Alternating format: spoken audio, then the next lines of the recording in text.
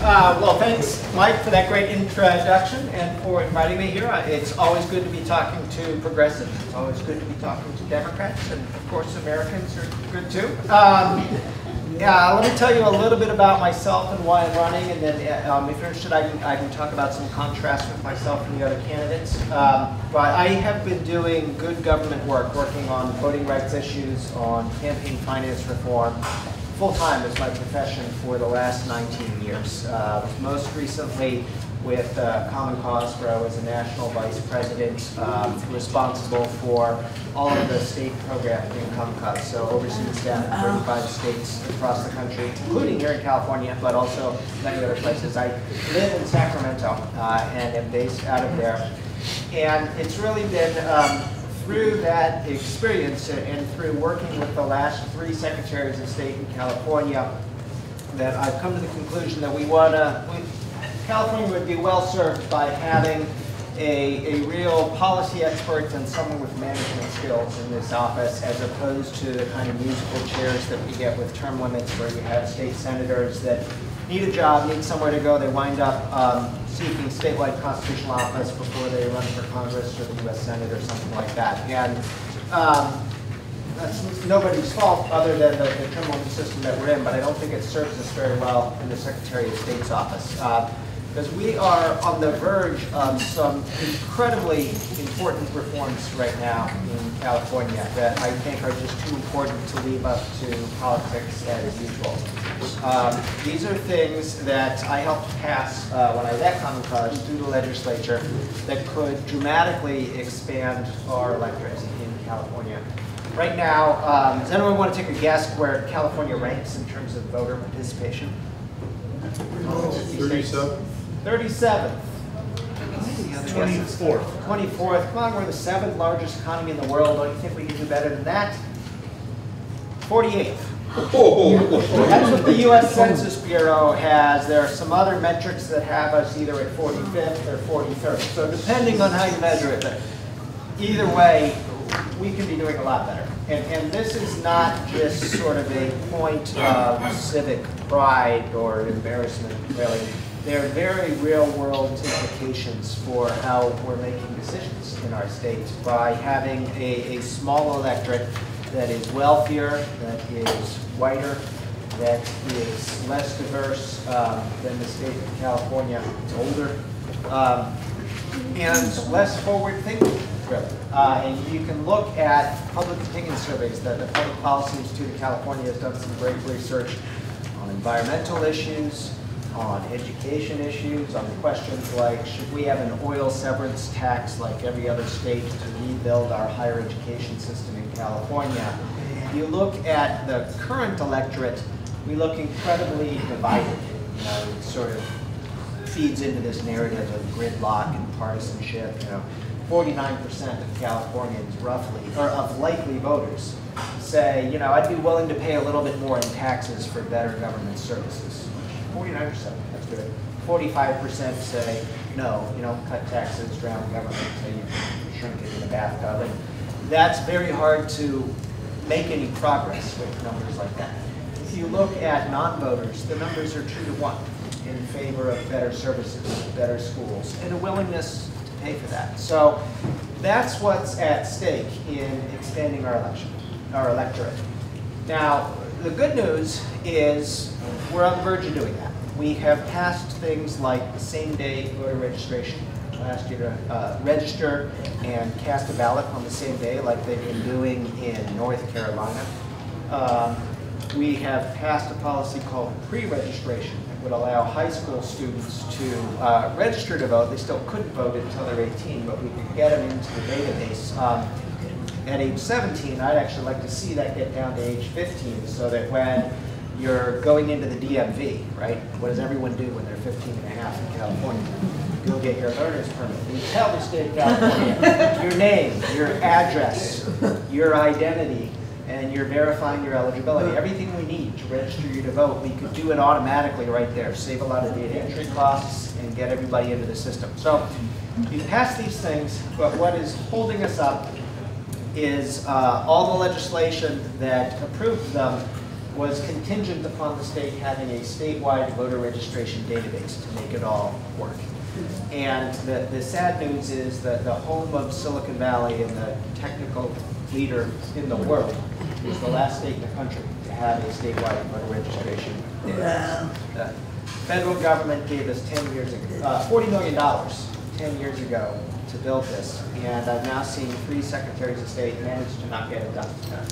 Good news is Secretary Bowen has signed a contract with the vendor. She did that last March, almost a year ago, and it's scheduled to be completed in June of 2016. Although I just heard one of her staff 2 days ago say probably 2016. So we're already in danger of this slipping. And the interesting news, the other news, is the name of this vendor is called CGI, which nobody had ever heard of until October, and now everybody's heard of it as the company that built the Affordable Care Act website. So, or failed to. Or failed to. So that doesn't guarantee that they're going to screw up our voter registration database, but it means we need to be worried about it, and it means that we need a Secretary of State who has management skills and can run a big agency and can oversee vendors, and if necessary can get on the phone CEO to CEO and hold them accountable and make sure this is tested and make sure it works. Because these are the exact same policies that we don't have in California that the Republicans just repealed in North Carolina because they know they work. So there's no excuse for us not having that here. This is what's at stake in making sure that we have someone in this office who really cares about it, understands about it, isn't just using it as a stepping stone. I have pledged that if I'm elected, I will serve the full term and hopefully a second term and not run for any other office during that period so I can solely focus on this because there's so much at stake. So that's one big thing, expanding our electorate. The second big opportunity that we have is to really rethink the way we run political campaigns and the way voters get their information about candidates and ballot measures. And right now, when you survey non-voters, that's the second biggest reason that they give for not voting, is they don't really feel qualified. They don't feel like they have enough information. And a lot of times, that's pretty understandable. How many times have you been looking at 2 candidates for judge? Never heard of either one of them. County assessor, some bond measure, and there's very little information. So, I've got judges coming since 2008. So. That one's easier. Yeah. The Secretary of State right now is sending out to every registered voter the official voter information guide. You've all probably seen this. It's about 147 pages thick of black ink on gray newsprint. And some people love it. You kind of know how to skim, who are the 3 people that say yes and 3 people who say no. And if you are an experienced voter, you can kind of navigate this document. But if you're a new voter, it's a bit daunting, actually, and boring. I think that the state that invented YouTube and the Apple smartphone and Google Android could do a little bit better. I say we turn this into a digital app that you get on your smartphone. And we could give every candidate for office a series of online videos that they could use to talk directly to the voters in plain language. Here's what I'm all about. Same thing for the ballot measures. And that would create a level playing field for every candidate to get their message out, whether they're backed by the big money and corporations or not. And the other thing we could then do is right below those videos, we could have information about who's funding their campaigns. And so you'd have that campaign disclosure right there at your fingertips when you're figuring out who to vote for, which is critical. A lot of you probably remember in November of 2012, we had this mysterious $11 million bring into California from a group in Arizona called Americans for Responsible Leadership, right? Nobody had ever heard of. And they'd never spent a dime in California on anything. And, I was looking at that with my staff at Kamikaze, like, this is fishy, right? Why would this group in Arizona suddenly, and they never spent more than $1 million on anything in their life. So the notion that somehow they just raised $1 million and decided to spend it here did not pass the lab test. So we filed a complaint at the Fair Political Practices Commission, and that led to 3 things.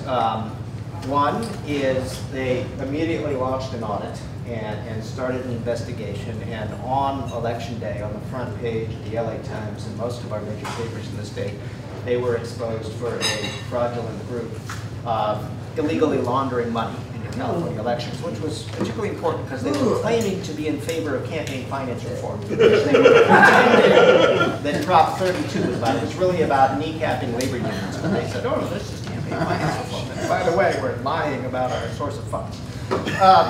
So that was helpful, but it still didn't tell voters who was really behind it. So about a year later, the FPPC actually did issue a fine of $1 million against two front groups for the Koch brothers, who we had thought were behind it, and the FPPC confirmed it was Koch operatives moving this money. Largest fine in the history of California campaign finance law. So that's satisfying, and it may act as a deterrent. But the really big news just came out a couple of weeks ago in a very in-depth investigative journalist piece where the guy who was moving the money, named Sean Noble, this political operative in North Carolina, or no, in Arizona, admitted that he had $6 million more that he was planning to spend in California the last week before the election, and it stopped because of the investigation, because we've caught him. So this is a case where disclosure actually prevented $6 million, well, a lot of money that actually could have changed the outcome of Prop 30 and Prop 32 from moving into our state. So disclosure is a good place to start. It's an important tool. We need to do more to make sure that that disclosure information is in front of voters before they vote, not a year after the election. So that's my plan as Secretary of State. But ultimately, disclosure of big money in politics is a little bit like a CAT scan. It tells you you've got a problem, but it doesn't cure it. You've still got the cancer inside you. And to ultimately deal with it, we've got to just get the money out of politics. And to make that happen, we need to take on 5 rogue justices on the Supreme Court right now who have issued rulings telling us that the First Amendment actually says money in there when it says Congress shall make no law limiting the freedom of money. I thought it said speech. But they read it differently. So they literally edited our First Amendment and issued these rulings in Citizens United and other cases saying you cannot limit what a billionaire is going to spend to influence the outcome of an election. And even worse, you cannot limit what a corporation can spend to influence the outcome of an election, because a corporation is a person with constitutional rights, just like you and me. Well, this is absurd on its face, but this is what we are dealing with. And it is a very intractable problem, because even in the instances where you can get a state legislature or the Congress to act, the courts are throwing it out, and they're doing it for partisan ideological reasons. So what do? There are a couple of ways you can change the Supreme Court ruling. One is the court could change itself, just like they did with Citizens United. They were reversing a previous decision of the court, and they could reverse themselves again. I don't think the 5 current justices are very likely to do that, but they won't be there forever. And there will be a confirmation hearing at some point, and one of them will get replaced. Hopefully one of them and not one of the 4 that are actually on the right side of this. But it could change that way. And if that happens, I will definitely take it. The downside towards reversing it in that way is it could change again in 20 years. We could be playing ping pong with our Constitution every 20 years, almost like a Russian roulette of what justice dies when. And I don't think that's a way to take our Constitution seriously. I think this is one of those instances, like the poll tax, like the Dred Scott ruling, like other wrong-headed rulings of our Supreme Court, where the people need to rise up and overturn the court through passing a constitutional amendment. And this is what Congressman Peters has stood up for. Many members of Congress have stood up to do this. What I was doing at Common Cause when I was a national vice president there is studying the history of how we've passed similar constitutional amendments to this The closest example I can think of is the 17th Amendment, which allowed us to vote for U.S. Senator. They used to be appointed by state legislatures, and that process was incredibly corrupt. And the way they overcame that is, starting in Oregon, but also in California, and many other states, there were ballot measures asking voters, do you want to be able to directly elect your senator? And they even went further, and they said, and who would you like that senator to be? And that was not a binding vote, but they instructed their state legislatures to appoint to the U.S. Senate whoever won that non-binding straw poll of the voters. And the legislatures did it. They felt morally bound to represent their constituents.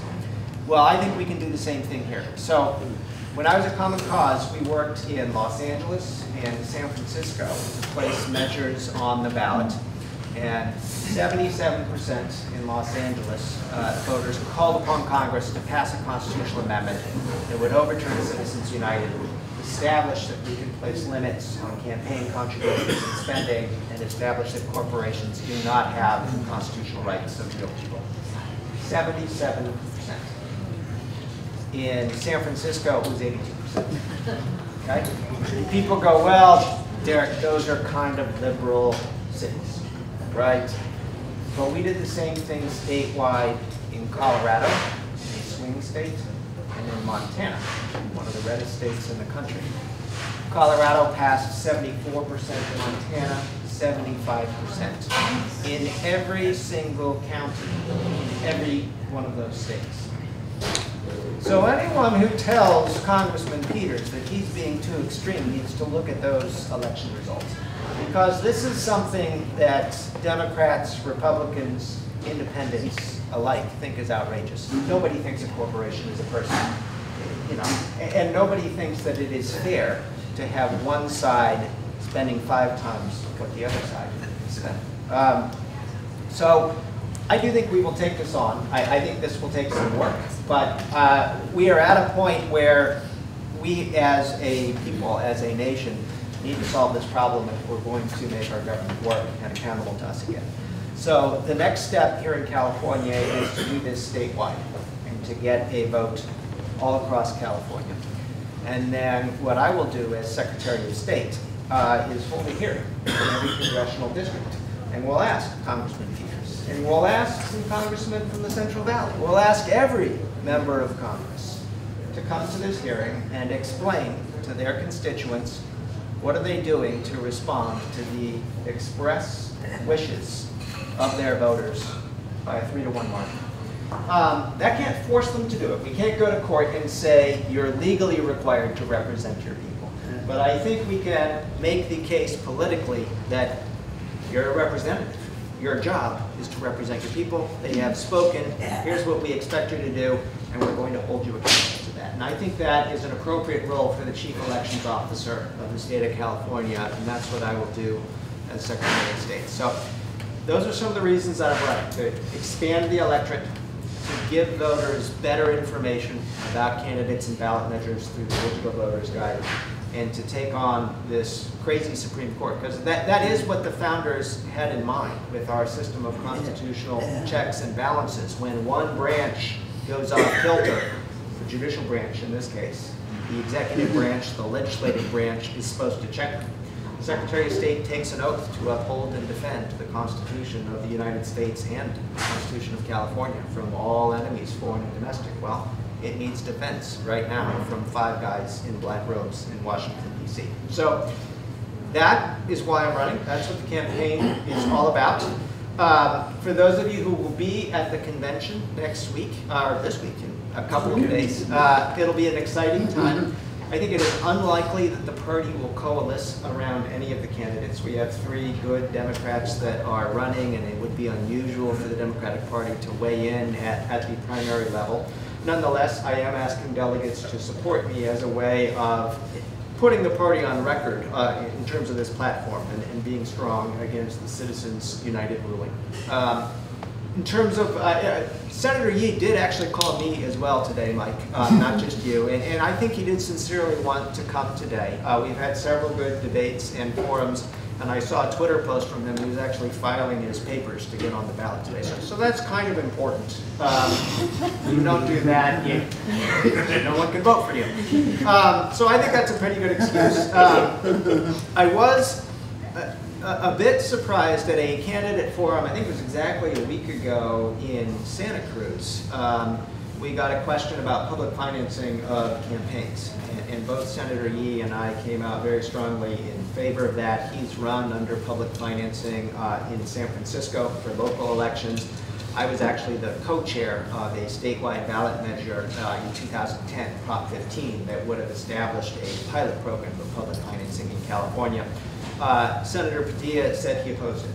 So that's one policy difference between the candidates that I even had not been aware of until recently, but I think that that's important for the chief elections official to have a position like that, which is contrary to the platform of the Democratic Party, actually, in California. The other policy difference that I have with Senator Padilla is when I was at Common Cause, we led the effort to create an independent citizen redistricting commission. And this took the gerrymandering out of the hands of the legislature and put it into a multi-partisan, Democrats, independents, and Republicans, all citizens, no politicians on this commission. And the Democratic Party opposed that. So this is a situation where I was at odds with my party. I do think it is important for the Secretary of State to be nonpartisan and be independent. I'm running as a Democrat in order to be transparent about my political beliefs, but this was a situation where I had a different position. The voters approved it, and Senator Padilla, even after the voters had spoken, spent $49,000 trying to repeal that, to take the power back into the hands of the legislature. And the Secretary of State actually is responsible for the initial process of setting up this commission. So it is relevant to this office in particular, not during the next 4 years, but should whoever the next secretary is be reelected after that, they would be responsible for helping to implement this independent citizen redistricting commission. And if you tried to repeal it, I don't know what that means in terms of your commitment to that process. So those are some of the policy differences. I think the other meaningful differences are just experience on the issues.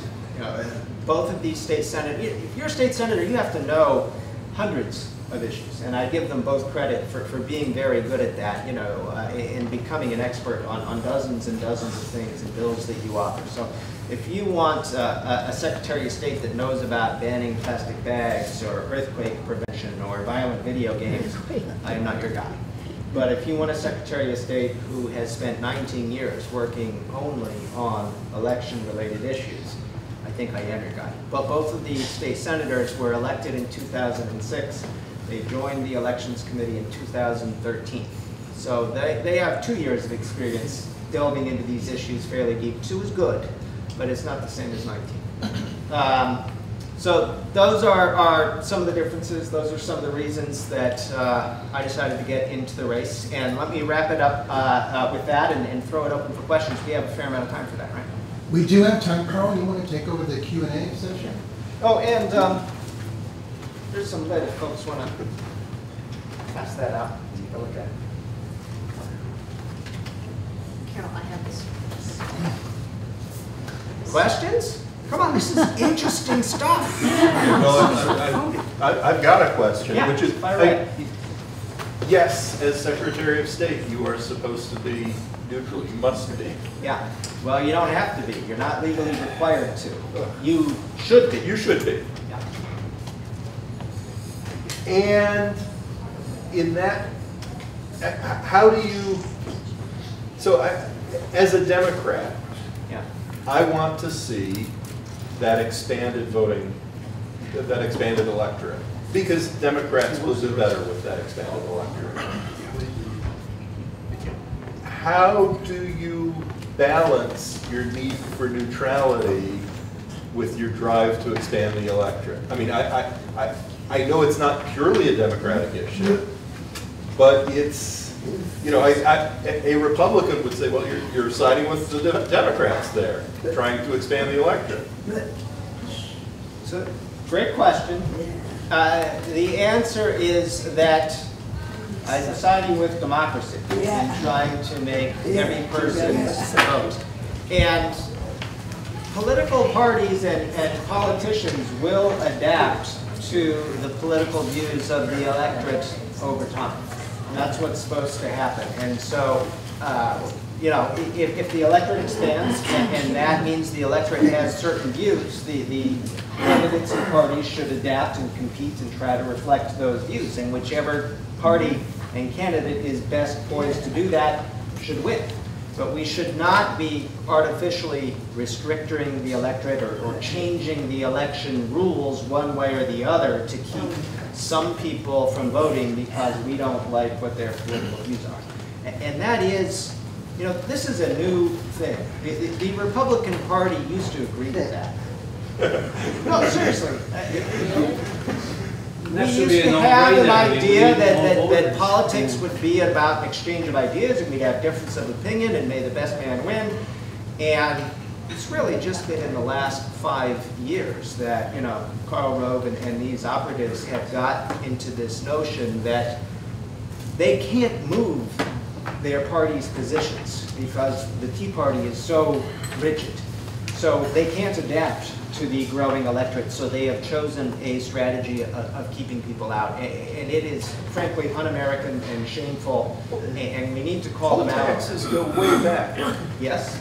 So keeping people away from the voting booth is an old strategy. The founding fathers let white men who owned property vote, and that was it.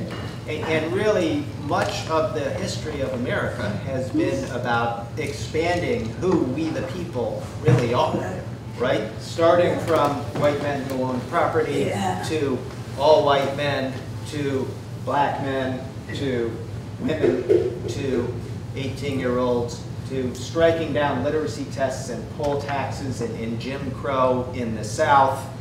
That's all been forward progress. And suddenly we are seeing a retrenchment from that, which is new. And at least during my lifetime, the last 40 years, this is it was not a new concept, but it is recent that we are backpedaling, and shameful that we are backpedaling, and we need to push back. And I will let no one tell me that that's a partisan position. That is a pro-democracy position, and candidates and parties need to live with that environment. I will say some other things about that, though. You know, I think Secretary Bowen has done a pretty good job of refusing to endorse in races where she's the chief election official. A lot of people remember Katherine Harris in Florida in 2000, where she was, you know, chairing George Bush's campaign while she was responsible for counting the votes. Ken Blackwell in Ohio in 2004, similar situation. So we do need to make sure that we have an impartial and a person who behaves in a nonpartisan fashion. I think part of that is when you're applying for the job, being transparent about your own political beliefs so that people can evaluate you when you're in the job. Well, are you taking that position because you believe X or because it's fair? And if you refuse to tell them anything about your positions, you know, people confuse non-transparency with non-partisanship. So, yeah, question? I have a question regarding felons that are able to vote in Florida. They're trying to squelch them still. And I really don't know the situation in California. I would like to know, mainly because a couple years ago when I was trying to sign up people to vote, a lot of young people would tell me they can't vote. And I didn't know if it was because of the, you know, drug war, you know, trying to, I had no idea of the connection. So that's my question. Florida's among a handful of states that imposes a lifetime ban on voting if you have been convicted of a felony. It's incredibly discriminatory. California is among the better states in that the law here is once you've completed your sentence and completed your parole, you're eligible to vote. Now there is an interesting situation that has developed with Jerry Brown's early release system, where there are about 65,000 people right now who are out of the jails, out of the prisons, not technically on parole, but on something called supervised release. And the League of Women Voters, or the ACLU, has filed a lawsuit against our Secretary of State.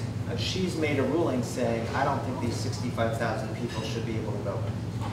And I think that's the wrong thing. I'm with the League on this. These are people who, they're in society. They're playing by the rules. Many of them have jobs. They've done their time. And we need to integrate them back into society. And so that's where we're at California. What? So why'd she vote that way? I don't know, because I think she could have ruled either way. I do think that when you are, I should say I think Deborah Bowen is very committed to this office. I think she's very progressive. I think she's very smart. And that's why I'm But I think that when you have had a career in politics and you're thinking about running for something else, like Congress, and she did run for Congress recently, you're maybe a little worried about a Willie Horton ad or something that could come to haunt you down the road. Okay, And this is part of the reason why I've made the pledge that I have, is I'm not going to run for any other office while I'm serving as secretary, so I can call balls and strikes purely for what they are and work to make sure every vote counts, whether that's good for me politically or not, because I'm not focused on the future, I'm focused just on this. Thank you. Yeah. How do you feel about single-payer health care?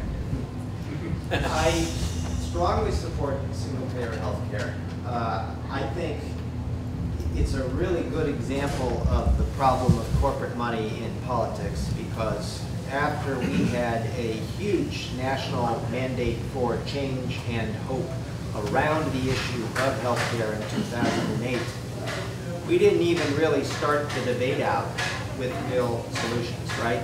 We first took pharmaceuticals off the table. We're not going to talk about Canadian drug reimportation or how to deal with pharmaceutical prices.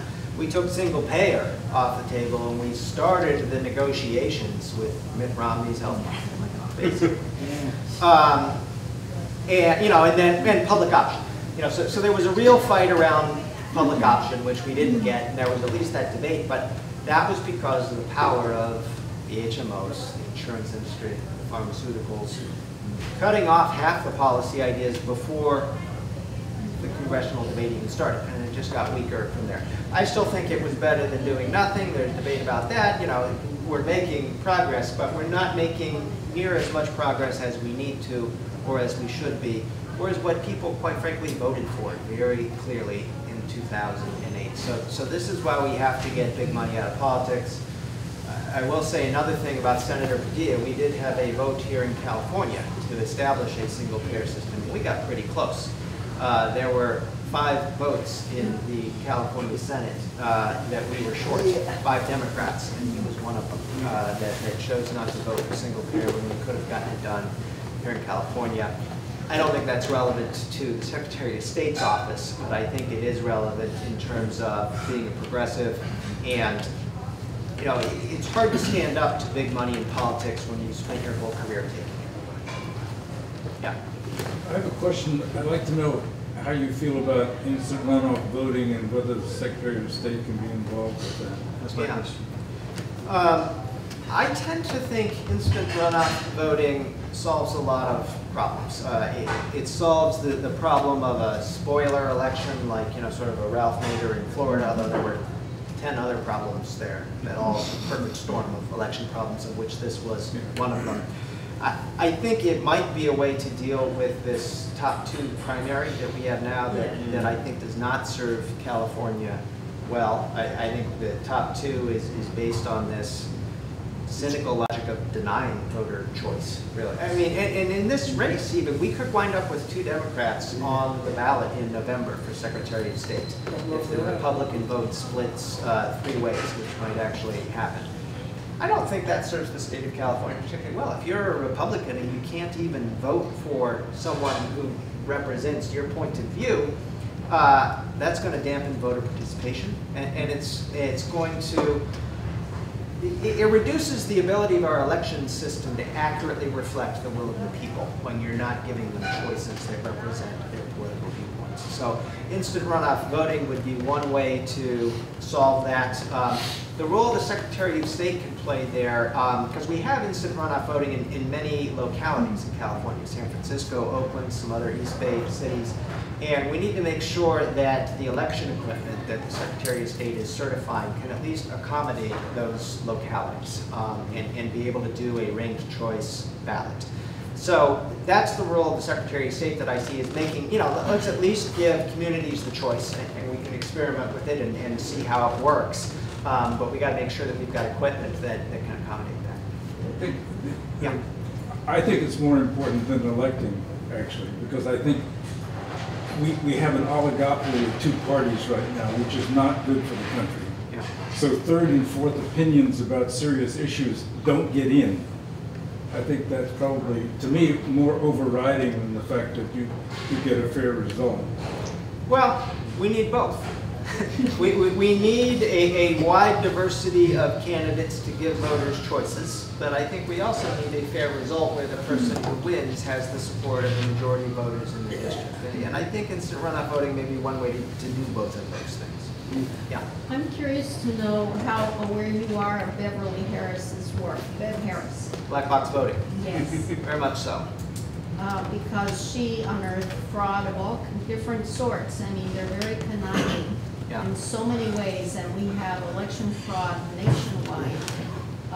Also, Brad Blog, I don't know if you ever, well, it's just sickening, and it frankly makes one feel that, we try very hard to get our candidates in there, but we're always up against this wall of secrecy that denies us our real elected people that we try to put into office, and we have no way of knowing whether the election was true or not. We really do not have a way to trust the elections.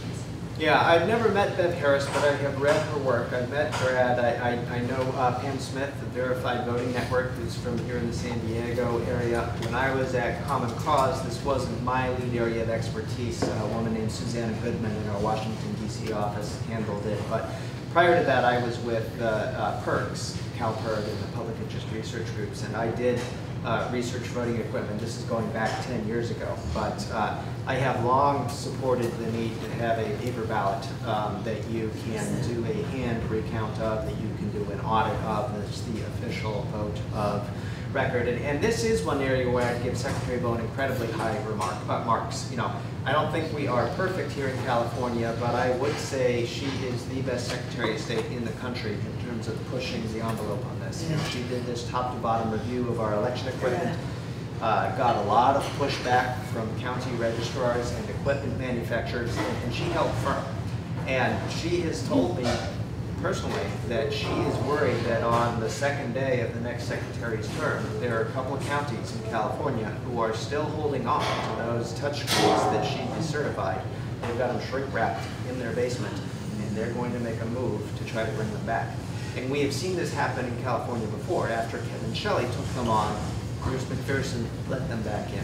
So we need, I was surprised to hear that from her, to tell you the truth, because I thought, we've sort of been there, done that we've won this battle in California, and we haven't. We need to stay vigilant. Los Angeles is in the process of building a new election system that has some exciting opportunities, but could have some of these same pitfalls, so it will fall to the next secretary to certify those, and we need to make sure that we really have someone who understands the security issues, and the accessibility issues and the workability issues. So it's an important issue. As a programmer, I'm very, very concerned with anything electronic, and it's not just the electronic voting machines, it is the op-scan machines, the scanners they use to supposedly count our votes.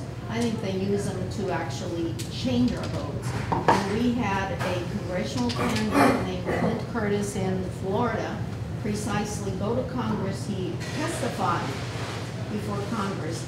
He was programmed at the behest of some Republican who he ran against later to create programs that would steal elections. Now, our Congress did nothing about that, but we need a Secretary of State that's fully aware that electronics allows them to steal our elections.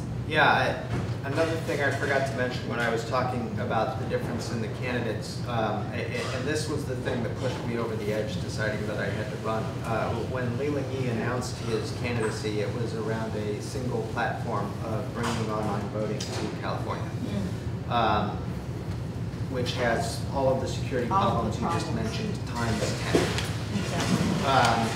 He subsequently modified his position on that, which I was very happy to see. He backed away. He said, well, we're not ready now. We'll work towards it. So it's better, but it was an indication to me that he didn't have a very deep grasp of these election integrity issues.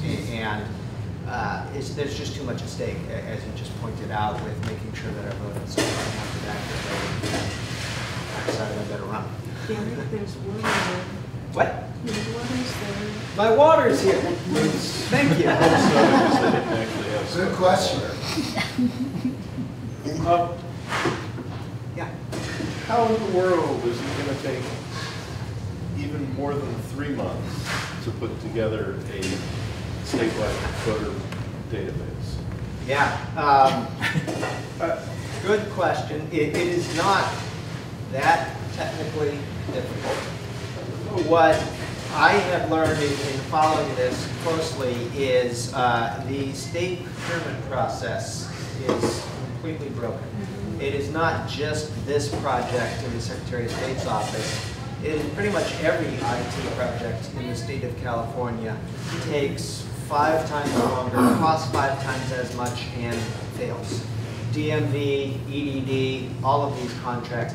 And, you know, I've had conversations with John Chung about this, the controller's office. He says this happens in the private sector. Well, look at the Obamacare website, right? I was public sector, but I think it is the case that tech projects are hard. But I think it is also the case that vendors have figured out how to game the system. And they come in with the lowest bid and then do a lousy job and require the agency to submit a lot of change orders to make the thing actually work and run the bill up in those change orders. So insource it. Yeah. I think that might actually be the solution, is building some of these things in-house. The digital voters guide that I'm talking about is something that I think we could build in-house. There are some downsides to that as well. The Cal Access system that we have right now was built in-house under Secretary Bill Jones in the early 1990s. And it was actually cutting-edge technology at the time. It's built on mainframe computers running things like Fortran and Cobalt and lots of currently obsolete languages. And that system crashed for 3 months in December of 2010, you might remember. You couldn't look up lobbyist registrations or campaign finance data for a period of 3 weeks. The press were completely apoplectic, right? And I was getting phone calls from the press and commenting on how this was unacceptable, and that led me to getting anonymous phone calls and emails from current and former Secretary of State staff.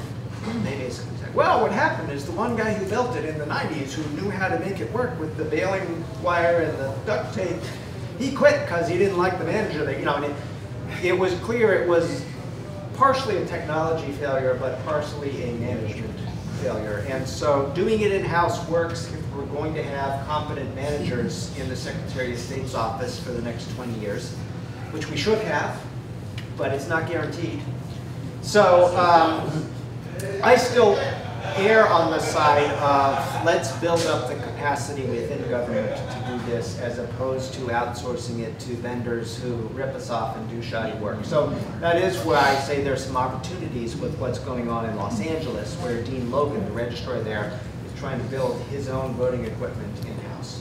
And that's why it's an exciting thing, as long as we make sure it gets done right. Yeah. Yeah, I have a question about strategy.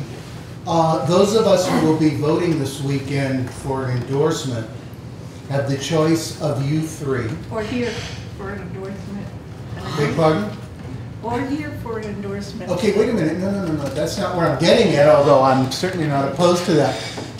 But the scuttlebutt, it's more than scuttlebutt, is that Alex Padilla is a very popular senator, and that if it comes to when it comes to a vote, he's very likely to win.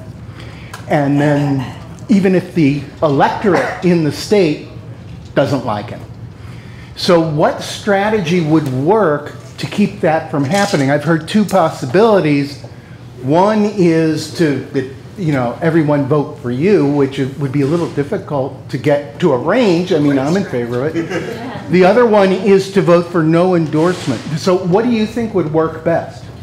Well, just to explain the process a little bit, John Burton, the chair of the Democratic Party, asked all three candidates for Secretary of State not to contest the party's endorsement because he didn't think it made sense for the party to get involved at a primary level when you have three Democrats running.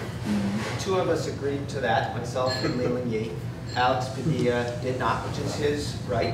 And had that happen, there wouldn't even be a vote on Saturday. But it did not, so there will be a vote. And there are a couple of different, well, I actually think it is unlikely that anyone will get the endorsement because to get that, you need 60% of the delegates who are voting among 4 different options.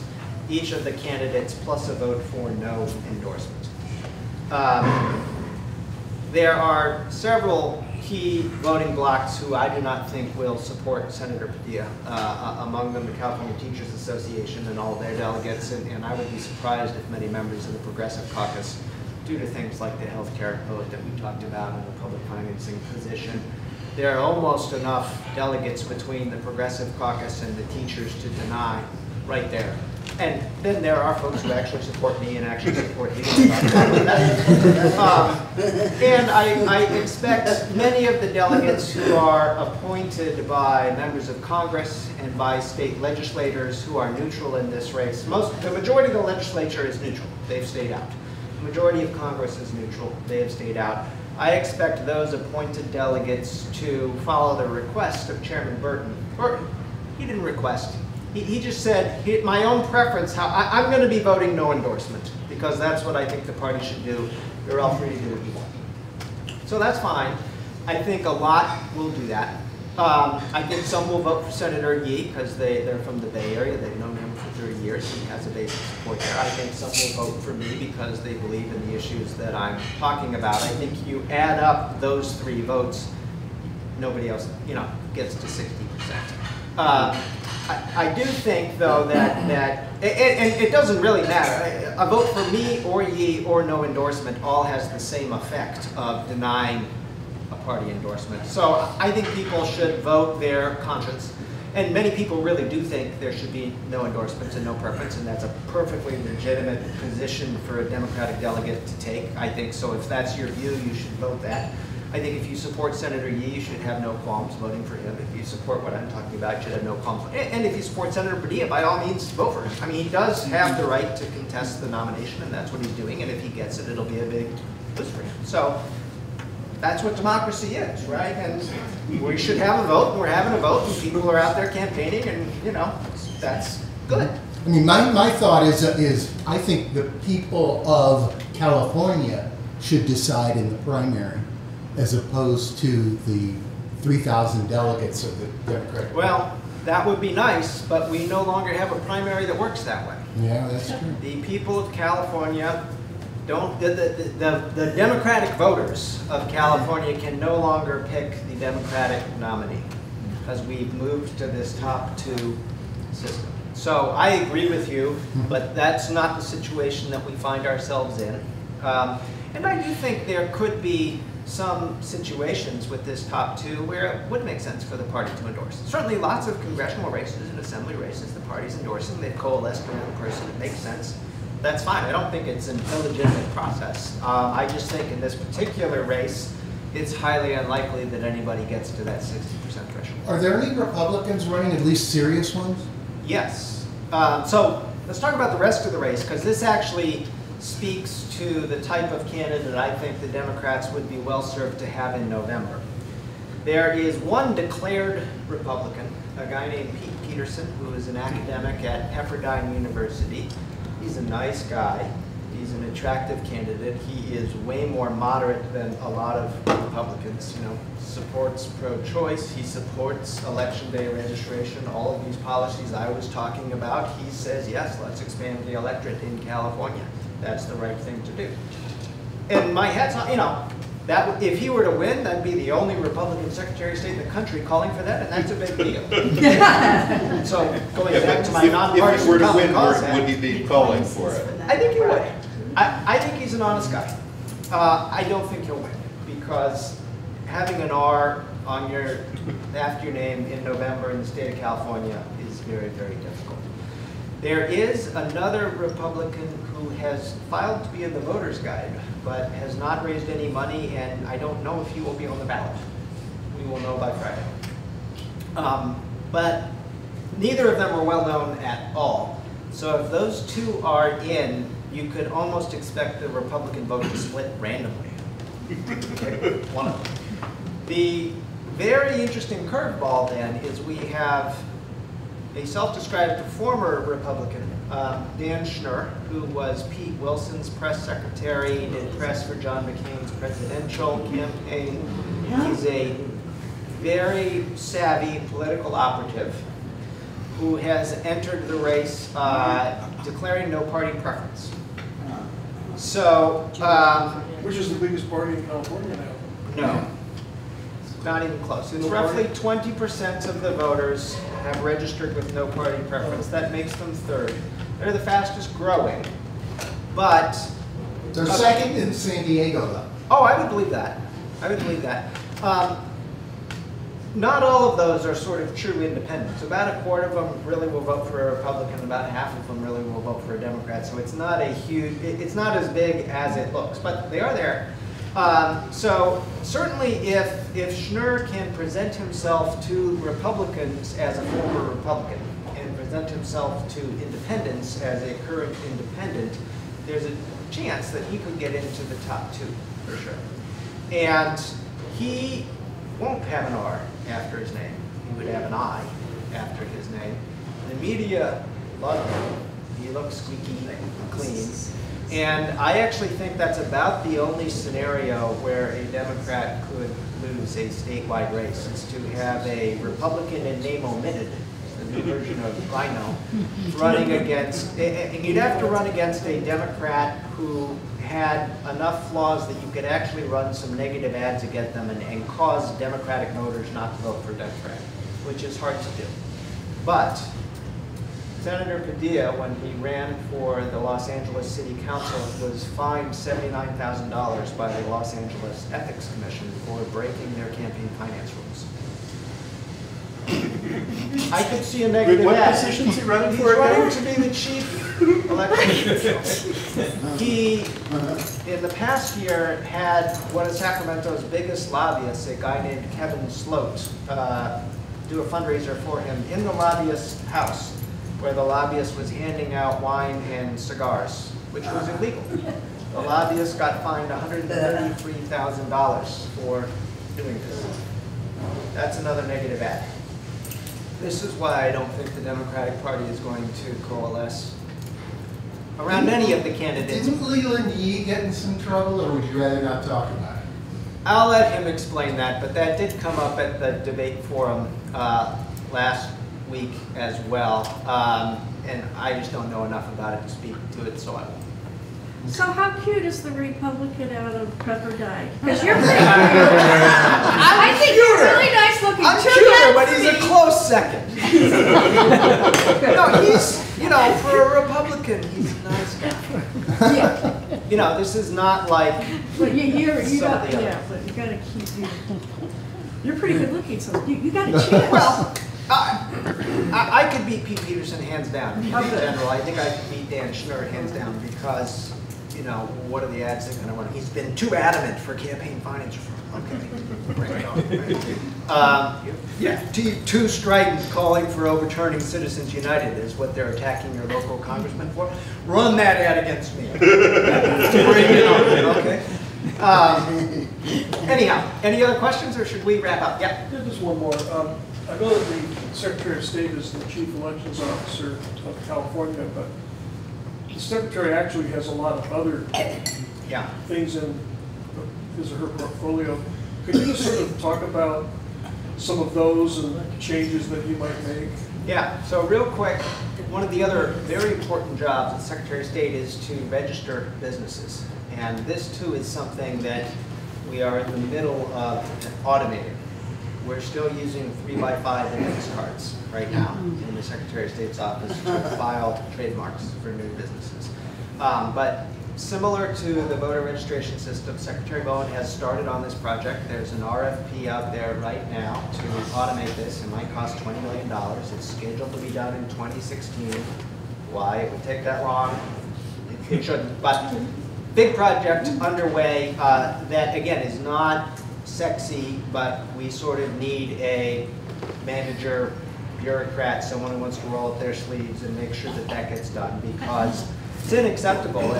A year ago, it was taking an average of 43 days to start a new business in California, 6 days in Texas. You know, that's not good. So that's an important function.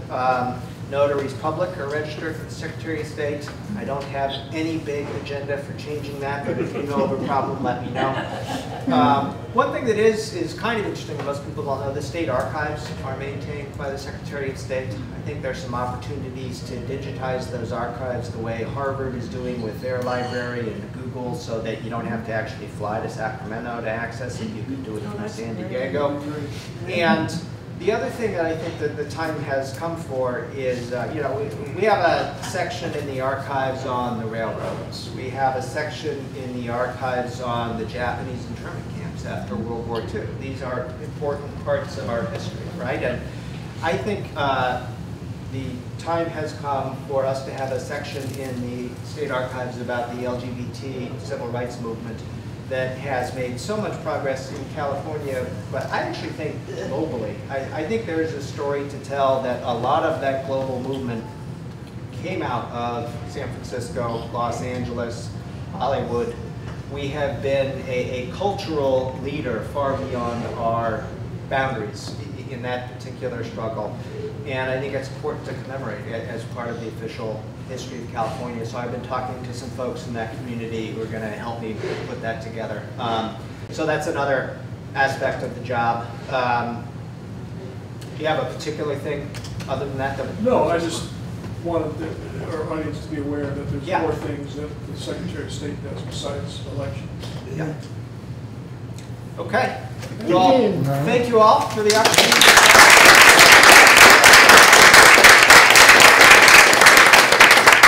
I'd like to say, just for the work that you do as party activists, you know, I'm coming to this from a nonpartisan background, you know, with Common Cause, and so I haven't been going to party functions for my last We're not 20 years. technically DFA. But you're not technically, I know, so that's good. But nonetheless, what I want to say is I think that the official Democratic Party, as well as DFA and PDA and groups like that, collectively are the most impressive and most important civic organization in the state of California.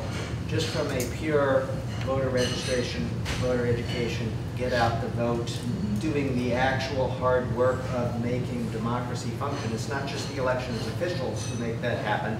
It is grassroots activists who are doing the work of politics, and that's you, and thank you for doing that, because that's really important. So, there we go.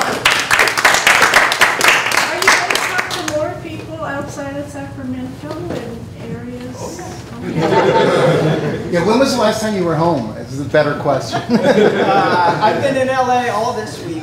My wife grew up in LA. Her mom still has a house there, so that's good. I will be in the South again for 2 full weeks in the middle of April, and would love to come back to San Diego then. Like to do some press events here. It'd be helpful to have activists at those events. You all look kind of like activists. So when we get that scheduled, I'll follow up with Mike and let you all know about opportunities to do that. Okay. Great. Great.